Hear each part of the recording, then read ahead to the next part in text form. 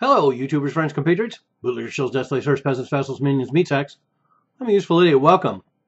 And I want to clear something up.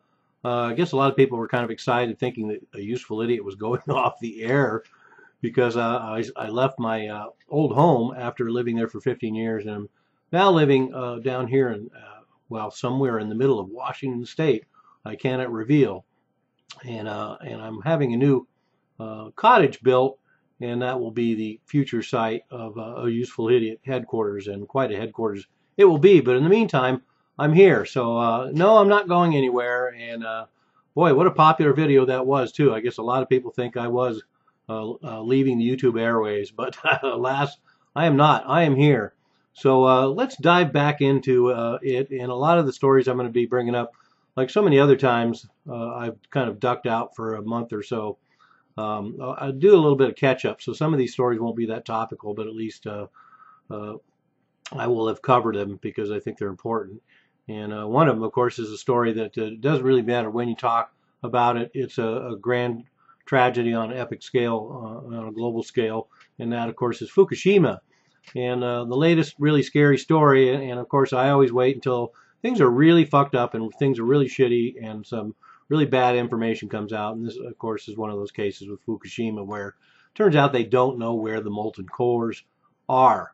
And so they're talking about 3 molten cores where they don't even know where they are anymore. And but since that story first broke a couple months ago, now they think they might have located one. And according to Japanese news, that's changed the whole narrative of how successful the decommissioning of Daiichi Fukushima nuclear plant will be. And so anyway, what a bright glimmer of hope, the fact that they might have located one of the molten cores. But what worries me the most is because of TEPCO's constant lying, these molten cores essentially have been gone for quite some time, years now, and yet they've never admitted it. But more importantly, when they originally discussed the idea of these sort of core meltdowns, they said it was a worst case scenario and that the effects on the environment would be catastrophic within a couple of weeks. And now we've had that scenario with these molten cores being lost for several years now. So I have to assume the very, very worst, and that these molten cores have penetrated the concrete vessels and are burrowing into the earth as we speak. And one of the other parts of this story that's a little disturbing is the fact that the Prime Minister mentioned slipped in a discussion of Fukushima, and slipped and mentioned a total of 6 meltdowns. So are there 3 other units that have melted down that they aren't discussing? And certainly that is within the realm of possibility. A little Freudian slip there.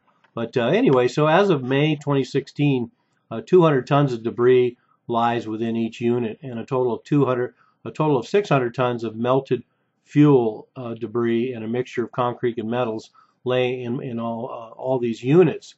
And so the impracticality of getting into these units and finding these molten cores and getting them out is virtually impossible. In fact, not even virtually impossible. It's impossible.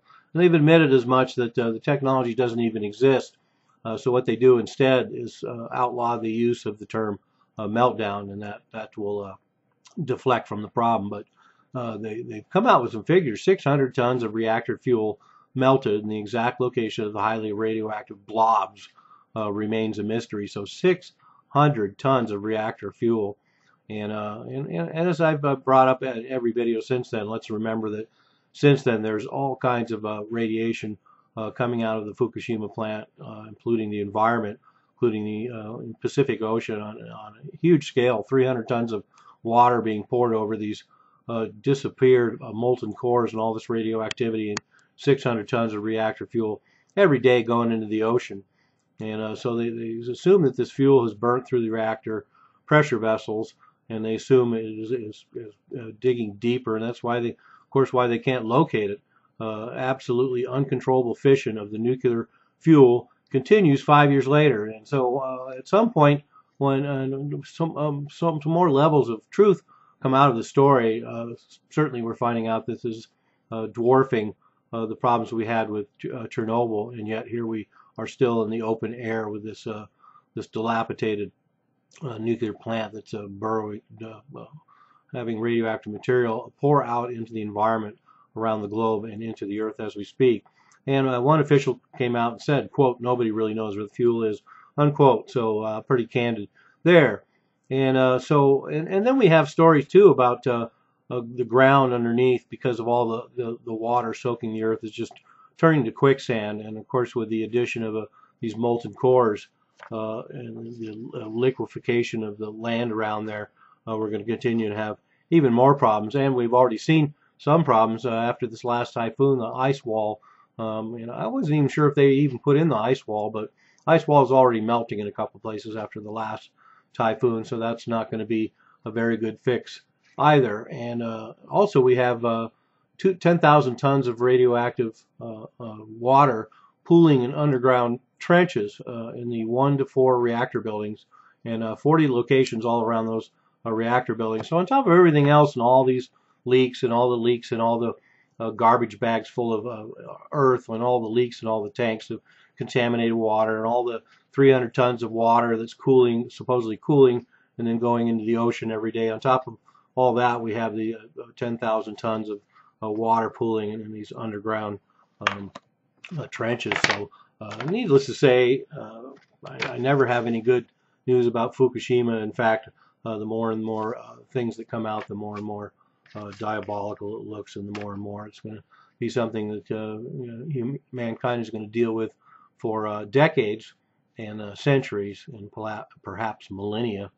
And well, what a way to start off my new batch of videos, by something so depressing as Fukushima. But anyway, on the bright side, on the bright side, well, I'll save that for my next video. I'm a useful idiot. Don't you be one too.